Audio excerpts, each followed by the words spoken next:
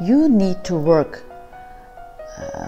You need to work on the most important relationship, and that is between you and Allah subhanahu wa ta'ala, between you and the divine, the creator.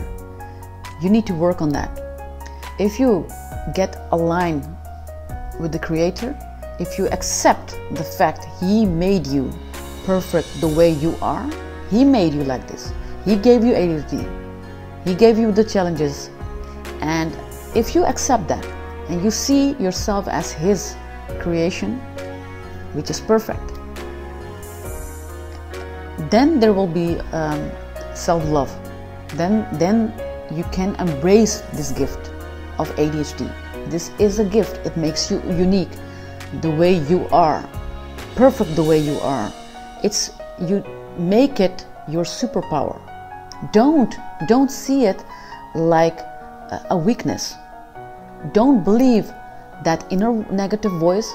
Don't believe the people around you about it's a weakness, it's a disorder, it's a limitation for you. No, it's not.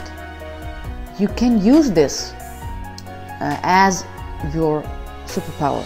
You can embrace it as the gift from the divine which gave it to you.